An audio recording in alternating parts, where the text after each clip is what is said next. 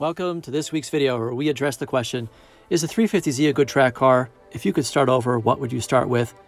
And why have you stuck with the DE? Why haven't you swapped to an HR? And the other question I get asked a lot is, why haven't I swapped over to an LS? The 350Z is a really great track car at its price point.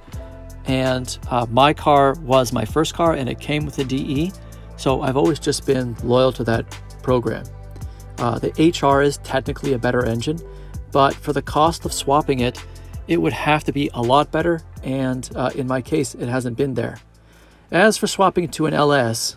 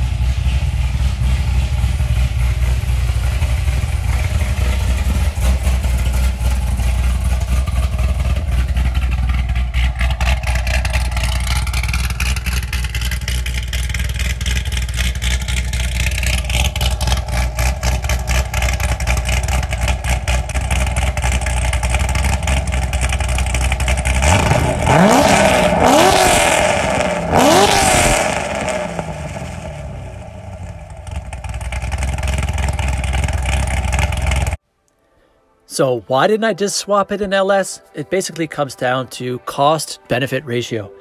In my case, my VQ35DE puts down as much power as an LS2 on the same dyno, and because it revs higher, it does so with a little bit more flexibility. So I had considered dropping in an LS, but for me to get any actual benefit out of it, I'd set a goal in my mind that I'd have to make about 550 wheel horsepower. And by the time you add up the cost of doing that and making it reliable, it's a huge chunk towards the cost of a car that just came with an LS to begin with. So that's what I've done with this C6 Z06. The previous owner modified it really well. It's almost everything that I would pick. You could see it had the Centennial Edition interior, the carbon fiber aero, and the engine has been tweaked nicely. It's the same way I would do.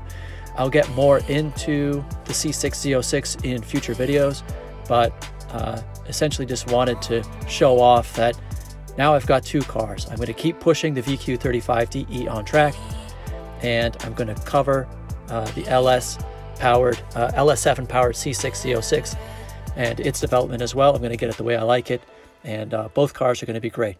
So we'll see you next week.